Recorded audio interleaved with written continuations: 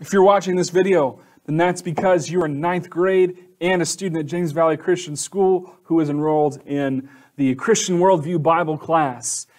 I'm Mr. Borchard, and I'm going to be taking you on a journey here through our textbook and teaching you some things that I think are pretty cool.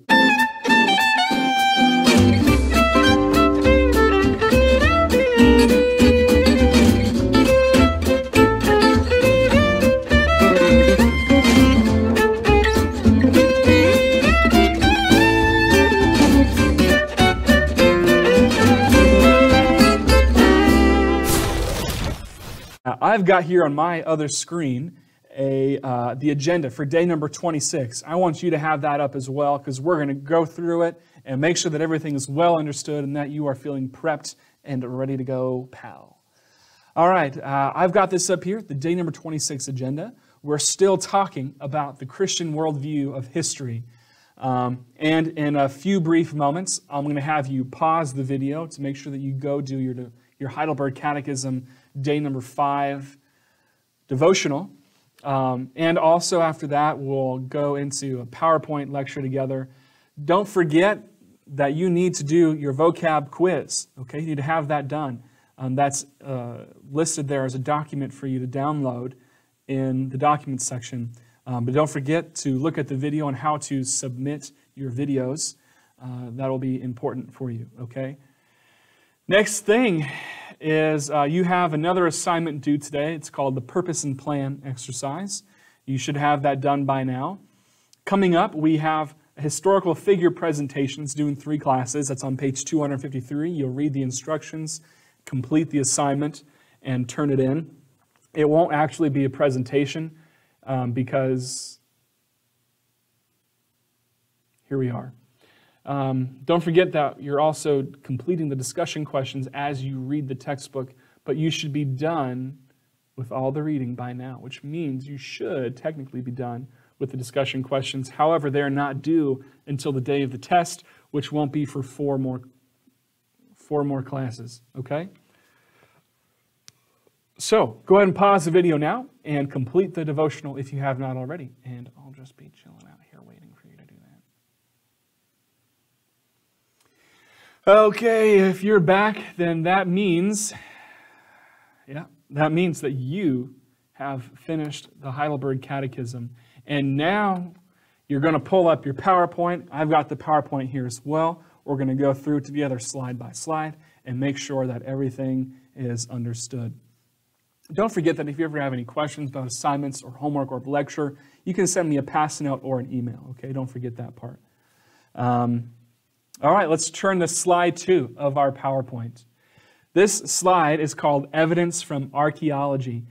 First things first, you're going to pause this video, pull up the video linked in this PowerPoint, and then come back to this video to continue the lecture. Okay, so go ahead and do that. I'll give you a few moments to pause and do so. Okay, you should have finished that 20-25 minute video or so. And here we are now talking about archaeology. If you'll remember from last class, we talked about the internal evidence of the Bible. Okay, that is the Bible showing itself to be true by evidences within it. Now we're talking about the historicity, meaning the historical reliability of the Bible as seen from evidence outside of it. Okay, so that's what we call external evidence. And archaeology is one example of external evidence. You've just watched that video, so you have seen that in so many ways, the Bible is historically reliable. The content that it gives is being proven so many times throughout history as being true and accurate. So we've got a few awesome examples of archaeological finds. We've got one example here is Peter's house, which is mentioned in Mark chapter 1, verse 29, and Luke chapter 7, verse 44. Go ahead and pause the video now and read those if you don't have your Bible up.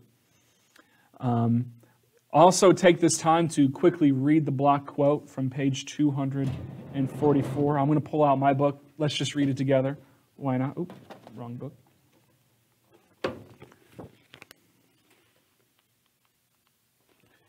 This block quote here on page 244 says, many have taken to draw up an account of the things that have been fulfilled among us, just as they were handed down to us by those who from the first eyewitnesses and servants of the word. Therefore, since I myself have carefully investigated everything from the beginning, it seemed good also to me to write an orderly account for you, most excellent Theophilus, so that you may know the certainty of the things you have been taught. In my former book, Theophilus, I wrote about all that Jesus began to do and to teach until the day he was taken up to heaven, after giving instructions through the Holy Spirit to the apostles he had chosen. After his suffering, he showed himself to these men and gave many convincing proofs that he was alive. He appeared to them over a period of 40 days and spoke about the kingdom of God. So Peter's house, mentioned in Mark 1:29 and Luke 7:44, has been discovered. It's been found. It's been found. Another thing, another little historical archaeological evidence is about Pontius Pilate. For a long time, people were doubting the authenticity, the historicity of the Bible, saying that it's so strange that there is no mention of Pontius Pilate in any of the other historical documentation until it was discovered.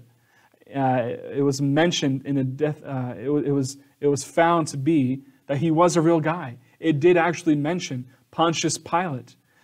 Let's look at page 245. There's a block quote there. I'll read it for you.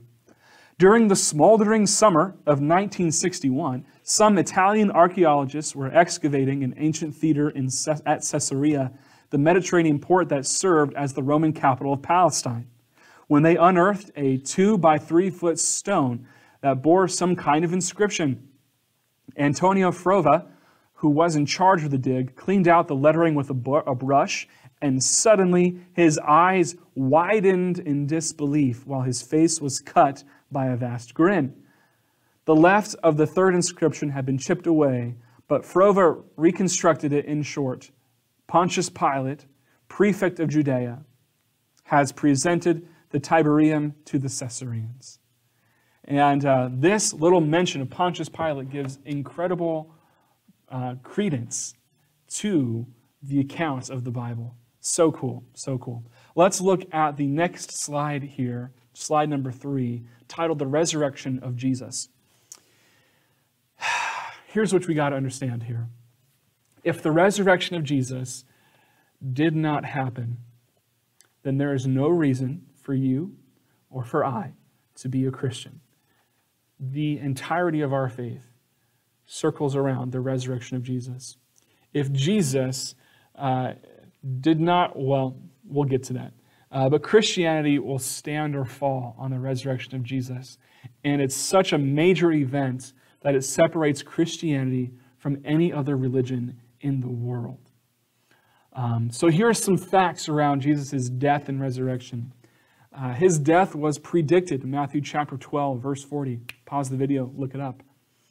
And Jesus was actually medically documented as dead. He was pierced in the side by the Roman soldier, and after he was pierced, there was a release of fluids from Jesus' body, which indicates that he had been dead for some time. That tells us that he has been dead for quite a while. The next thing was Jesus' body was sealed in a guarded tomb. And another thing is many people actually met with the resurrected Jesus. Go ahead and read John chapter 20, verses 16 through 18. The thing about the resurrection of Jesus is if we did not have that, then we would not have anything else. If Jesus did not resurrect, then that would mean he was just a human. If he died and does not resurrect, then he did not pay the penalty of our sins. And that's what it's all about.